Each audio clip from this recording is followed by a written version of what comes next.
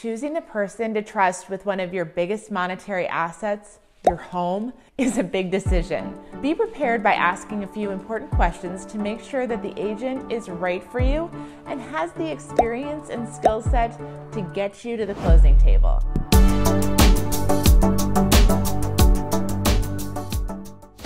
Hi, I'm Kimberly Lahodny with Georgia Coast Homes here in Augusta, Georgia. And today we're talking about questions you should ask when you're hiring an agent. Number one, what's your experience? See what their background is and what skill set they're bringing to the table. While real estate experience is always crucial, having a professional background in other things can be a great way to round out their experience. Number two, do you have another full-time job?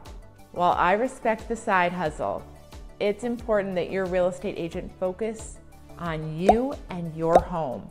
If they're only moonlighting as an agent, their focus is going to be limited and it can potentially affect their performance. In addition, there may be some times that they're unavailable to provide the service you hired them for because they're going to be working another job. Hire a full-time, dedicated real estate professional. Number three, if I list with you, will you be the person I deal with? Make sure the person you're speaking with is the person that you'll be working with. Some agents have additional staff that they pass their listings or buyers on once the contract gets signed. While having a support team is great and often an asset, hiring one person but never being able to communicate with that person is quite another situation.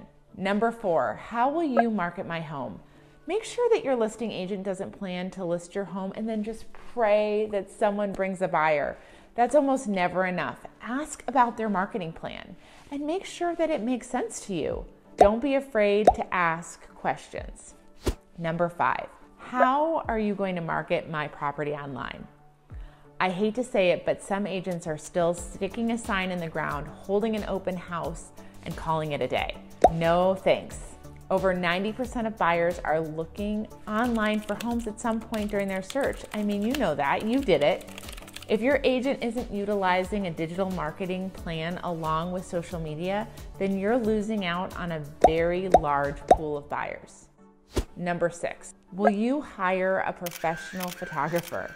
Do some online research. We all know that home with the agent in the mirror, taking a picture of the bathroom with the toilet seat up, it's getting less views, which means less showings, which means it'll be on the market longer and potentially resulting in selling for a lower price. That's a pretty big downward spiral, don't you think? Make sure your agent hires a professional photographer so that your home stands out and looks its best. Number seven, how often will you communicate with me? Selling your home is stressful. You never should be left guessing what's happening with the sale of your home. Make sure your agent has systems in place to keep you up to date on what they are doing to get your home sold. Once your home is under contract, there are lots of details that have to be done and deadlines that have to be met.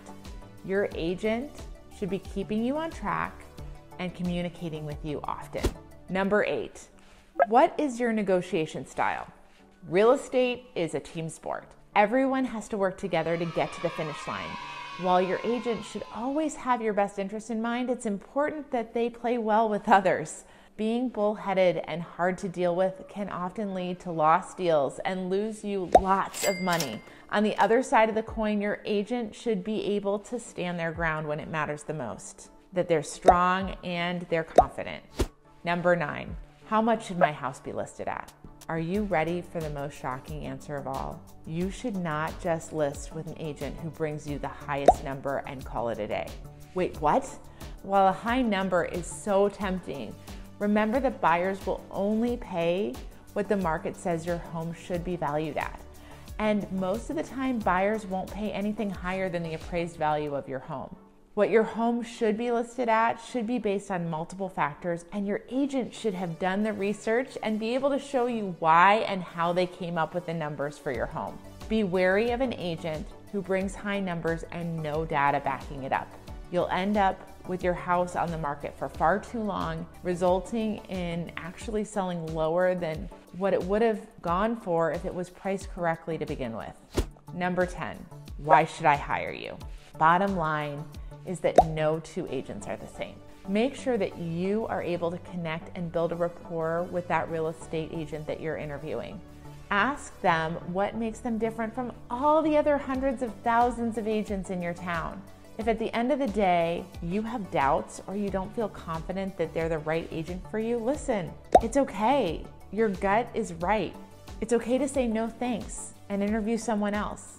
And here's some thoughts on hiring family or friends. Chances are you might already know someone who is a real estate agent in your own circle. The truth is, just because they're family or your friend doesn't mean you should hire them. Buying and selling a home is a huge financial and emotional event that is important, and it's important that your agent be able to confidently help you navigate that transaction objectively. Need help finding a real estate professional in your area? I have a huge network of amazing agents all over the country I would love to share with you to help you find someone that's perfect for your needs. Reach out to me and I can provide you with a list of agents you can interview in your area.